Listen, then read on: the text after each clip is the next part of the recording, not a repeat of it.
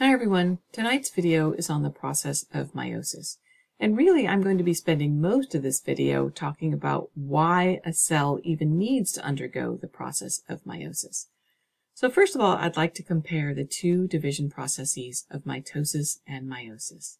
So if we look at the cell types that undergo these division processes, for mitosis, the cell types are called somatic cells. Somatic cells are all the cells in your body except the cells that form your eggs and your sperm. These cells divide by the process of mitosis. The cells that form the eggs and the sperm in the ovaries and testes, the sex cells, they divide by the process of meiosis. What types of cells are produced by these division processes? Well, somatic cells produce other somatic cells. But cells that divide by meiosis produce the gametes, or the eggs and the sperm. The number of cells produced from each division process is different. In mitosis, one cell divides to form two daughter cells. In meiosis, one cell ultimately forms four daughter cells. Are those daughter cells identical? In mitosis, yes, they are. But in meiosis, those four cells are not identical. And then finally, the ultimate purpose of these two division processes for mitosis, it's growth and repair of the organism. And meiosis, it's about production of the gametes. It's only for producing eggs and sperm. So why have two different types of cell division? Well, in sexual reproduction, two organisms mate to produce an offspring. The process of mating involves the production of an egg and a sperm. These are called your gametes. And then ultimately, they fuse to form a fertilized egg, which is also known as a zygote. After many mitotic cell divisions, this zygote would then develop into a multicellular offspring. But the joining of the egg and the sperm presents a problem in terms of chromosome number. If we look at adult humans, they have 46 chromosomes. So our sperm-producing human would have 46 chromosomes, and our egg-producing human would have 46 chromosomes. And if the production of the sperm happened by mitosis, then the sperm would also have 46 chromosomes, and so would the egg. Then, when the egg and the sperm fertilize and join to form the zygote or fertilized egg, our fertilized egg would have 92 chromosomes, and the next generation of humans would have 92 chromosomes. This means every generation would double in chromosome number, and clearly this isn't how it happens.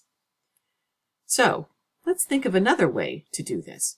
What if there was a way for the adults, the sperm-producing adults and the egg-producing adults, to produce a sperm and an egg that only had 23 chromosomes, or half the chromosome number?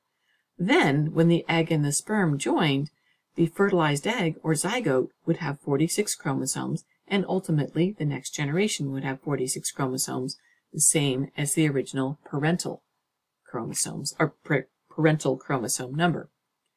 So this process of going from 46 chromosomes to 23 chromosomes is the process of meiosis. It's a reductive division. It's the process of reducing the number of copies of each chromosome in the cells that form the eggs and the sperm.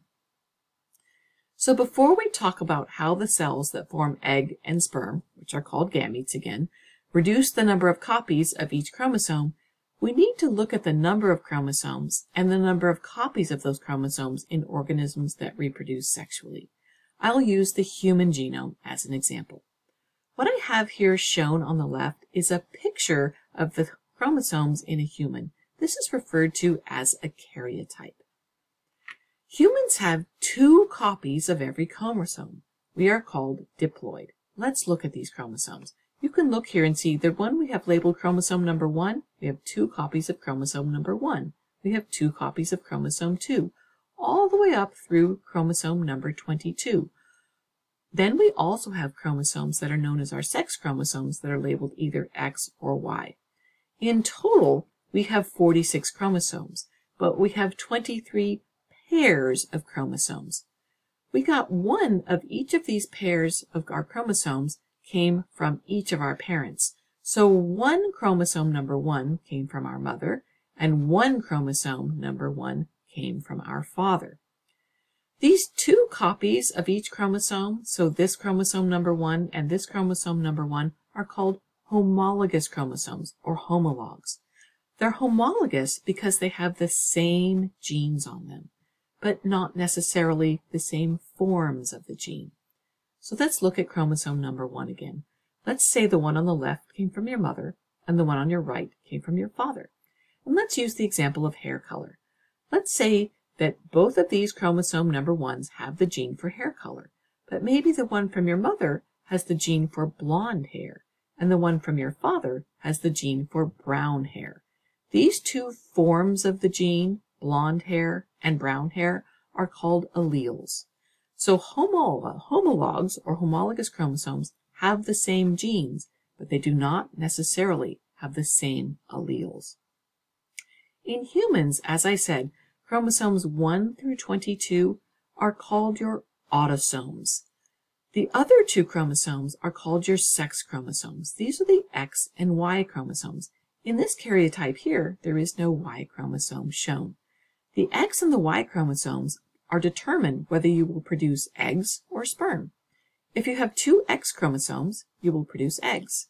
And if you have an X and a Y chromosome, you will produce sperm. This karyotype is from a human that produces eggs.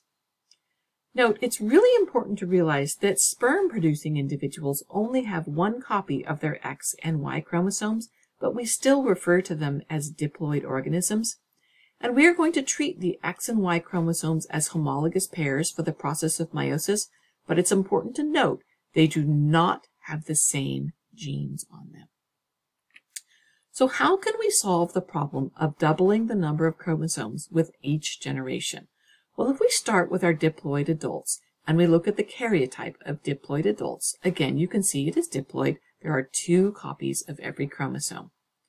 What if there was a way to reduce the number of copies of chromosomes so that you only had one copy of chromosome number 1 and one copy of chromosome number 2? That would make what we refer to as a haploid organism. Well, what if during the process of forming a sperm and an egg, we formed haploid gametes? So a haploid sperm would only had one copy of each chromosome, and a haploid egg that only had one copy of each chromosome, just like this karyotype here. This then, by fertilization, when they would join together to form a zygote, the zygote would once again become diploid because it would get one copy of chromosome number 1 from the egg and one copy of chromosome number 1 from the sperm, and eventually would end up with a diploid zygote.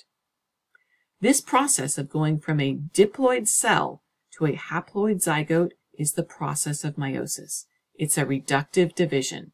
You reduce the number of copies of each chromosome from 2 copies to 1 copy. It's a very important point.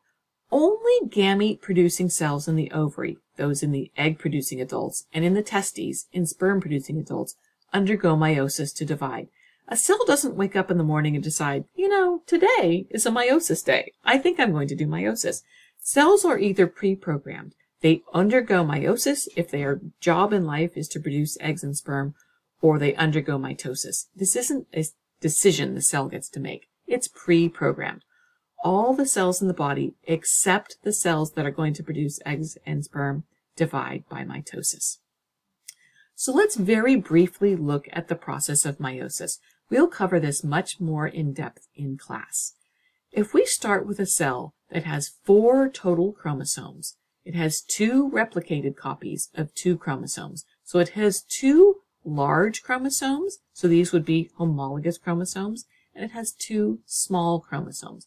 These would also be homologous chromosomes. If we look at them in prophase 1, the chromosomes have condensed, they've attached to the spindle. And then if we looked at them in metaphase 1, metaphase 1 of meiosis looks very different from metaphase of mitosis. In metaphase of mitosis, the cells have lined up single file at the metaphase plate. But in our first division of meiosis, our homologous pairs have paired up. So my 2 chromosomes that are large have paired up together, my 2 small chromosomes have paired up together, and my homologous pairs have lined up at the metaphase plate. Anaphase 1 of meiosis also looks very different. In Anaphase 1, the chromatids do not separate. What separates is my homologous pairs. And at my first division, at telophase 1 in cytokinesis, I end up with 2 haploid cells. Each cell has 1 replicated copy of each chromosome. Students every year find this really difficult to understand. They say, but this is a replicated chromosome. Doesn't this count as 2 copies of the chromosome? Yes, but it's only 1 copy of chromosome number 1. The other chromosome number 1 is in the other cell. So these are haploid cells. Now in meiosis, the cell has to undergo the prophase, metaphase, anaphase, telophase process twice to go from a diploid cell to a haploid cell. So my 2 cells that just underwent the first cell division process never actually decondense, but they go straight back into a prophase 2. And at prophase 2, again, we're attached to the spindle. At metaphase 2, I realize my labels aren't in the video here, but in metaphase 2 looks very much like metaphase of mitosis.